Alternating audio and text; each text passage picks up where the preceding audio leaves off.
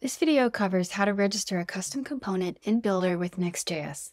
When you register a custom component, you're making your component available as a drag and drop component in Builder's UI. This way, non-coding teammates can use and reuse them. This video covers creating your custom component, registering it in your code, and then using it in Builder. I'm using a Next.js app that I've already integrated and that's running locally.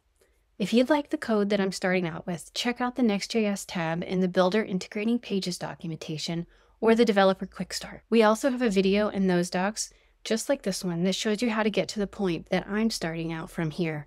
Start by adding a couple of imports to the file where you plan to register your component. I'm going to register my component in the catch-all route I've set up here.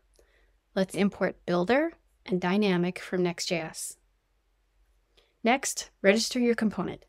If you're using the Builder example code, you can put the snippet between get static paths and the page export.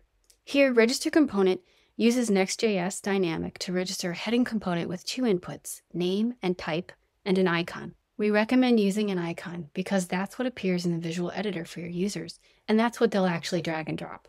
Next, let's create our component. I'm creating a components directory, and inside I'll put a minimal heading component that returns an H1.